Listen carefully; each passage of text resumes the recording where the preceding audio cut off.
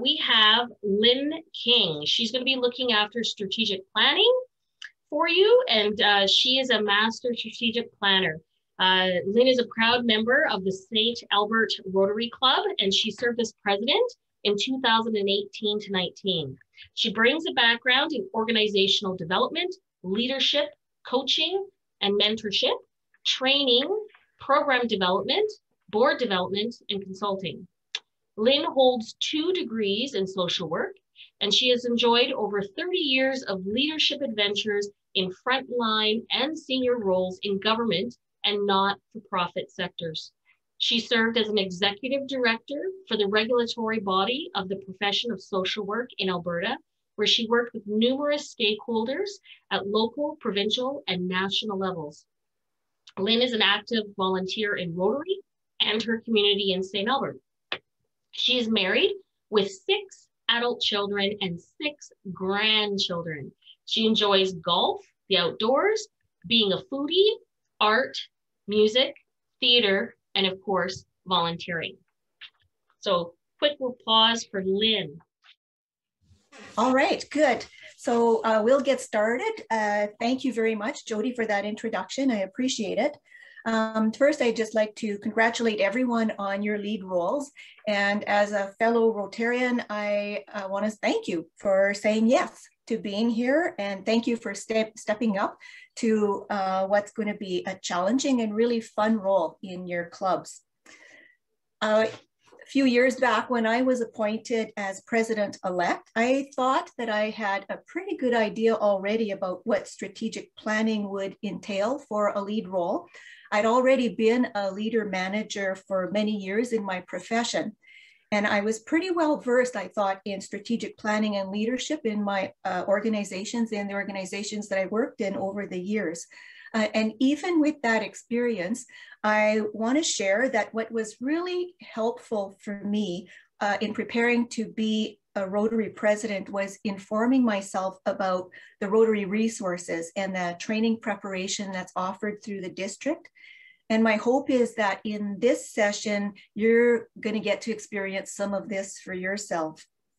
So during our time together, please use the chat for any questions or for adding any comments or any inspiration that you want to share with your colleagues here that are participating tonight. Any ideas that arise for you, use the thumbs up to participate, and I'll address any questions near the end of my presentation. I can't see the chat myself, but I understand someone is watching the chat there for some questions. Here's our learning objectives for this part of our session. First, to identify the steps for planning your year, to identify strengths and weaknesses for your club, being able to set strategic goals, and being able to use my Rotary resources to plan, input, and track goals. So you're going to get some information on resources and tools that are available to you and where you can find these. And you'll also get a little bit of practice and an opportunity to get some ideas from each other. So through our conversation, the intention really is to support you to create the most value and inspiration for yourself. You'll be the captain of your own ship, and hopefully you'll get some ideas here that you can put to some practical use. And by the time we reach the end of this section, the hope is that your mantra will be, I will have a plan, or my team will have a plan, or whatever mantra you'll adopt for yourself. So to get us started, let's take a look at why planning matters, because planning is important.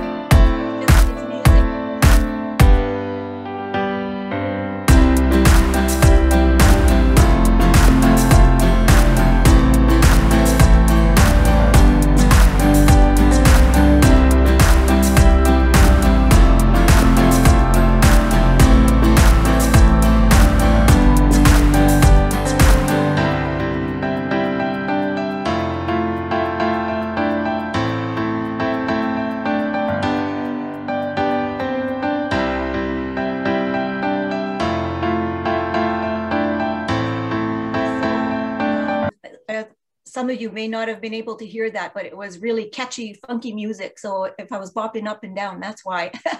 But we get the idea. Planning is important. So to do the best job that we can, it's really always useful to look at a job description. And so you've all received this Lead Your Club as President. So if you've not downloaded or obtained this guide yet, I say run. Don't walk to have it in front of you and start using it. Right at the front of this great guide, it really clearly outlines your job as President-elect and also the job as President.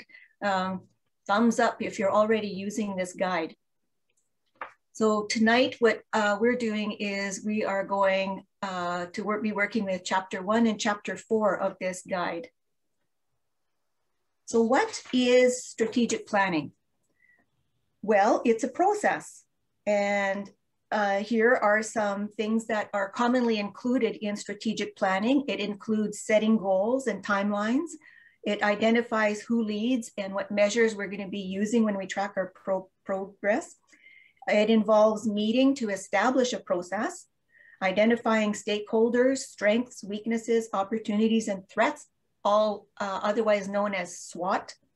It includes agreeing and documenting a vision, mission, often values. It includes deciding on objectives that are going to support our goals, and then tracking and revisiting our plan regularly. So there it is, summarized for you, the common elements of strategic planning.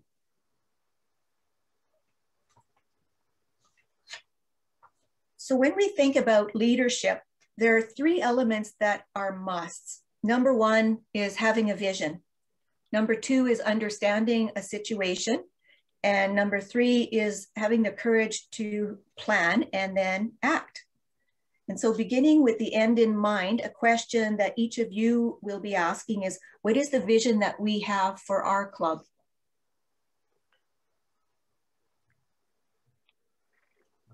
So when you start thinking about a plan, you'll want to have a good understanding of your club's current condition.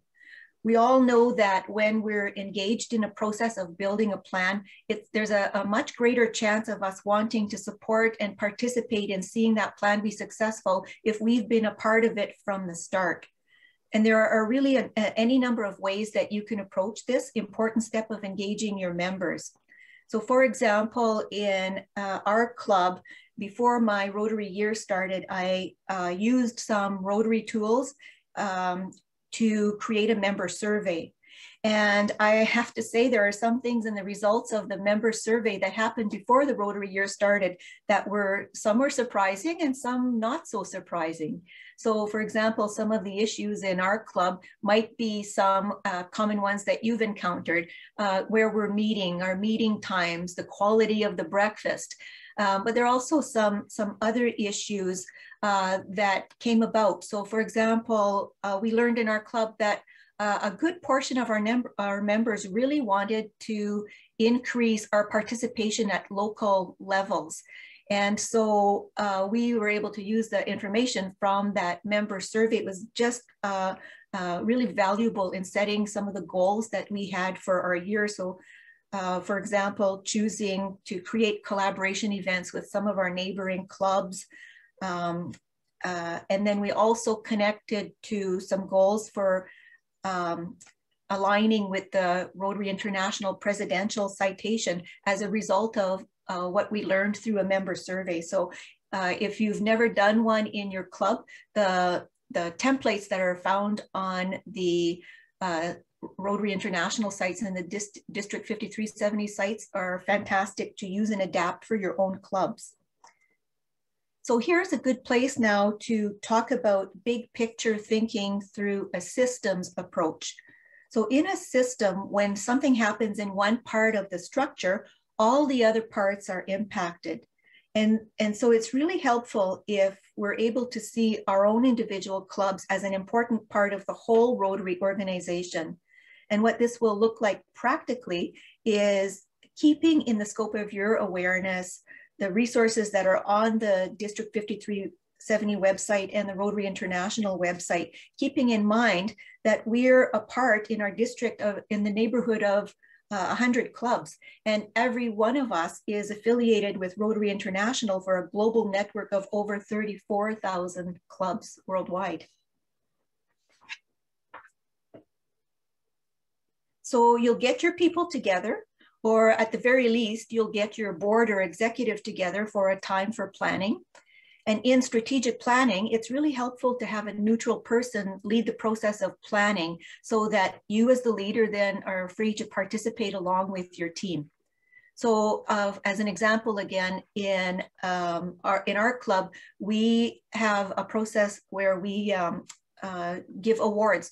We have a teacher of the month and recognize certain teachers in our community.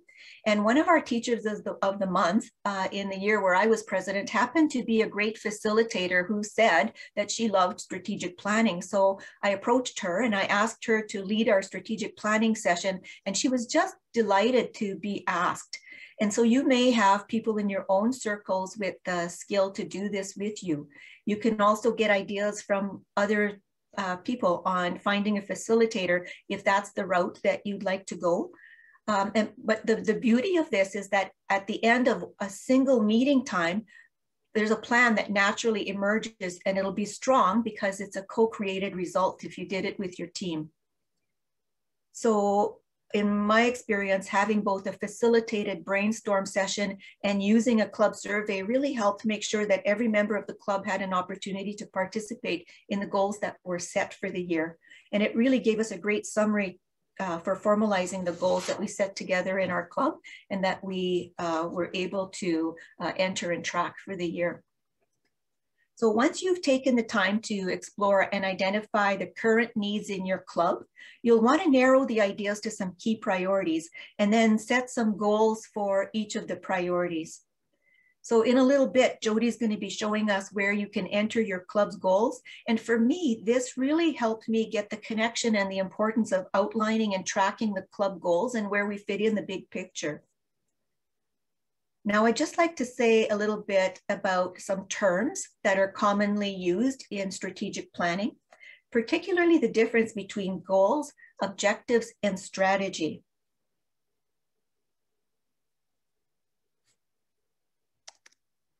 So in the vision, a vision, of course, is the future that we see, our preferred future, and a goal is a result, while an objective is a measurable specific action that we need to take to meet what's required for the goal. And a strategy is the method by which we accomplish an objective. And a strategy can change throughout the course of our activities over a given time frame, while the objectives usually remain the same throughout. So for example, let's have a quick peek and remind ourselves of the Rotary International vision. Together we see a world where people unite and take action to create lasting change across the globe in our communities and in ourselves. And then we can see how this is arranged at the international level, where the priorities for Rotary International are outlined, including increasing our impact, expanding our reach, enhancing participant engagement, and increasing our ability to adapt. So on your own, when you're doing your own planning, I really encourage you to review these and then see how Rotary has all of these come together, the vision, the strategy, the goals, and the objectives. And it's a great example for us. So a few tips on goal setting. First of all, you want to keep it short and simple. 3 to 4 goals is ideal. 5 is good, and 6 starts to become unwieldy. And when we talk about goals, we're talking about the broad goals, and you'll get a sense of this when you start playing with the tools that are on the Rotary sites. Also keep in mind the Rotary strategic plan, because we've already said in a systems perspective, will be powerful globally when we're aligned and we're singing from the same song sheet. And remember, it's a team effort.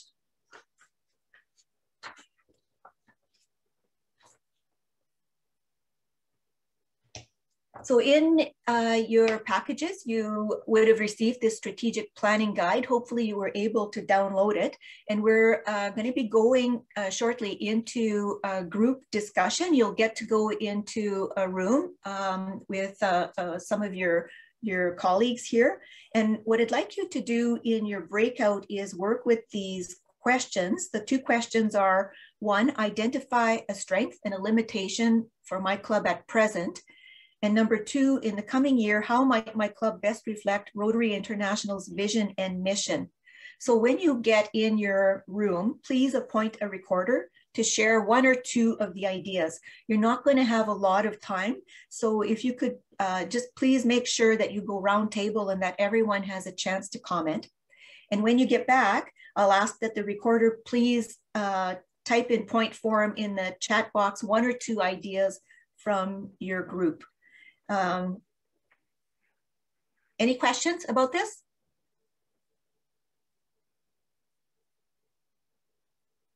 Okay, so let's go ahead and visit with each other and chat with these questions, which will give us some practice to look at the strategic planning guide.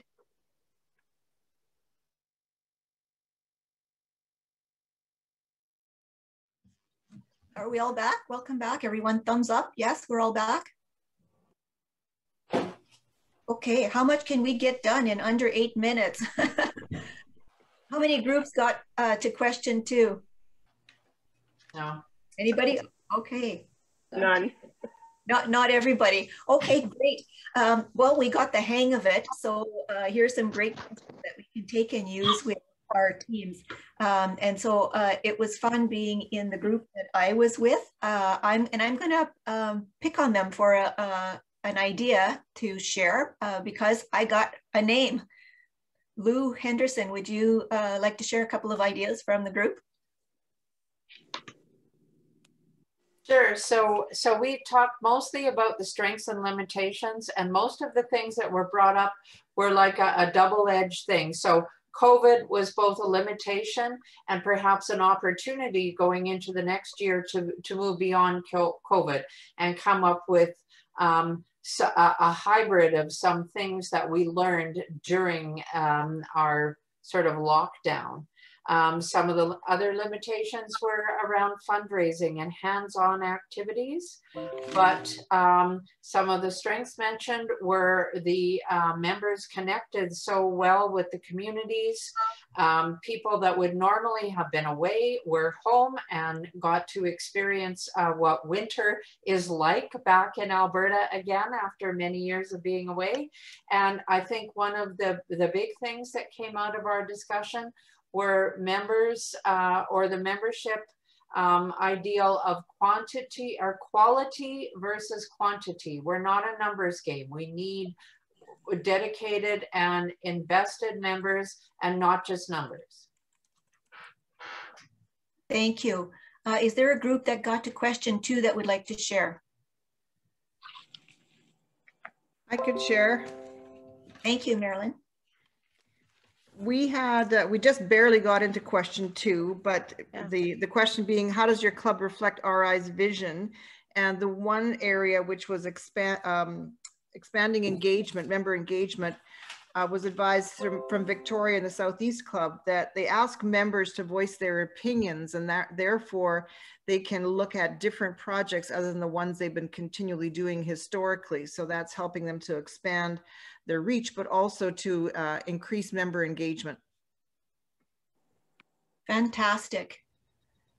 So thank you to those recorders that have started to put ideas in the chat. I think that'll be great. And because we're recording this, I think these would be great ideas that we'll be able to share post-meeting. Is that correct, Jody? Yes, the presentations will be available through a link. You'll have to sign into your Club Runner account to access the link because it's not open to the public.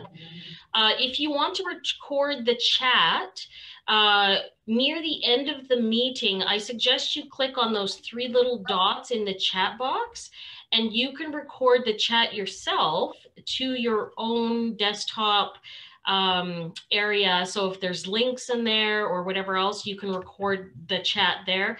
But I do believe Deneen also saves the chat, and she can send out the chat along with the survey.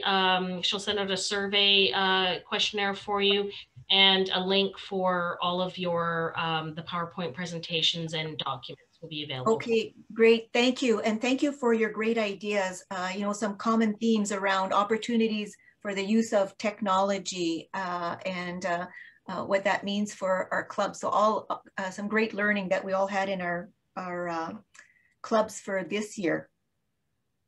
So I hope that you're able to put the strategic planning guide to use. I find these guides really user-friendly. They are bang on in alignment with strategic planning principles. And when you're using these tools, you can really be confident that you're using a good process with your team. So I hope that you do take advantage of them. Great, thanks so much, Lynn. I'm just going to summarize now, Jody, and then I'll be complete. So just to summarize our takeaways on strategic planning, we said strategic planning first is about meeting to establish and working through a process, identifying strengths and weaknesses, opportunities and threats, agreeing and documenting on your vision, strategy, goals, and objectives, and tracking your progress. And just before I sign off, I want to wish you all energy, tons of support, and lots of fun in your upcoming leadership year. Wish us energy.